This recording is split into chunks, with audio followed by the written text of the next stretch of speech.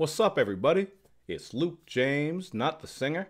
If you're looking to get your music reviewed, you can hit up this email that's right here. But today I'm going to hit you up with my thoughts and opinions on this latest album from T.I. called Dime Trap. Now, T.I. is an ATL legend who's been active in the game since the late 90s, and he does have some pretty great albums under his belt. In spite of that, his past couple of records, Paperwork and Trouble Man, really were not received too well. Myself, I didn't think they were all out trash by any means, but I also didn't think they were exceptional. They just had a couple of good tracks on them, and then they kind of faded into the mist, whereas his older work still stands up today. At least that's how I feel about it. I would say that his 2016 compilation, Us or Else, is actually some of his most slept-on work, so if you haven't checked that out, make sure you give it a spin. It did come out as an EP first, which kind of, it was getting very political and dropping some social commentary, and then it expanded into a full project that was actually quite dope. Didn't really see too much discussion around it, but in spite of that, I thought it was great, so give it a listen. But getting into this album right here, the content does get pretty mature, so you are seeing some growth from T.I. on this one.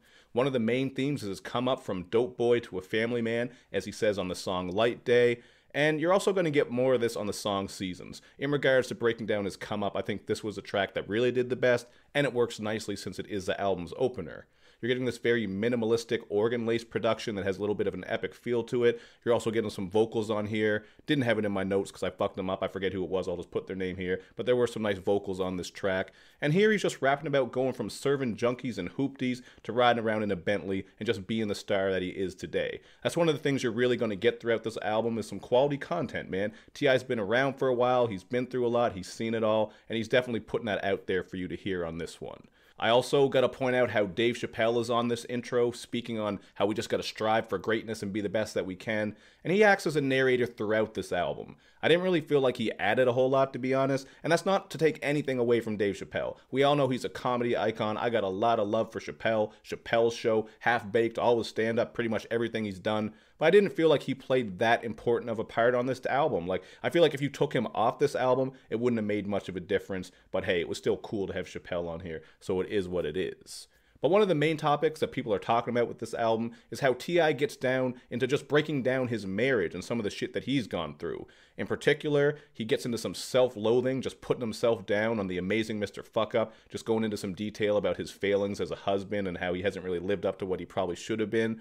And while there is a smooth sound here and some nice vocals from Victoria Monet, it does kind of have a bit of a poppy, light radio feel to it. Personally, I'm not a big fan of that more ballad-style stuff, so I didn't like this one in regards to the sound. But again, the content on it is really dope. You're also getting the same sort of thing with At Least I Know. Sonically and topically, it's in the same vein. It's poppy and very light, and also just basically detailing relationship issues, that sort of thing. So, these moments are not the brightest moments on this album, in my opinion. You're going to get the same sort of thing with the songs You and Be There. Again, some more poppy R&B vibes, very light.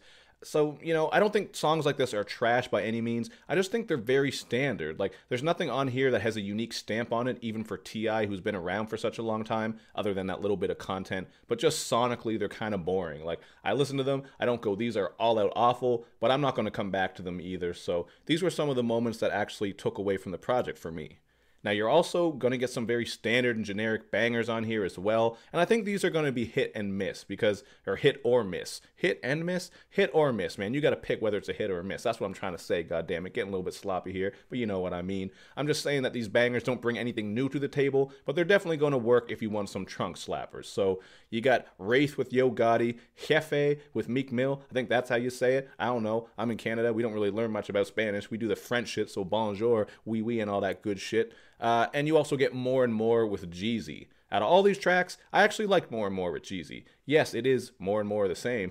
See what I did there? But this is just that classic Jeezy and Tip, man. Heavy 808s, a horn banger, just really loud and blaring, just that dope boy shit that you want from these two. So I thought it was cool for what it was. Definitely a bit of a throwback track. You've heard millions of tracks like this before, so it's not going to blow you away or anything. But you know what? It's just tried and true, like MJ's Jumper. Putting those two on a banger, spitting dope boy shit is going to work. So, there are some bright spots on here for sure. I also thought The Weeknd was kind of a cool cut. This is just a very wavy track that sounds like being out on a beach with torches blazing, people playing volleyball, girls in bikinis dancing. Definitely could picture a video for that, so hopefully that's what they go for if they do. You're getting a Young Thug feature on this that isn't too outlandish, so it fits in. This was a pretty cool track. But generally speaking, I just like T.I. when he's on that gritty production. I think that's when he shines, is when he's spitting that more aggressive style on some hard-ass beats. So you got the Just Blaze sample-based banger, Laugh at 'Em. This one is hard as hell. Absolutely love this beat. Just has a very loud and crashing sound to it, so T.I. snapped on there. I also think it has some of his best flows because he's working that fast style.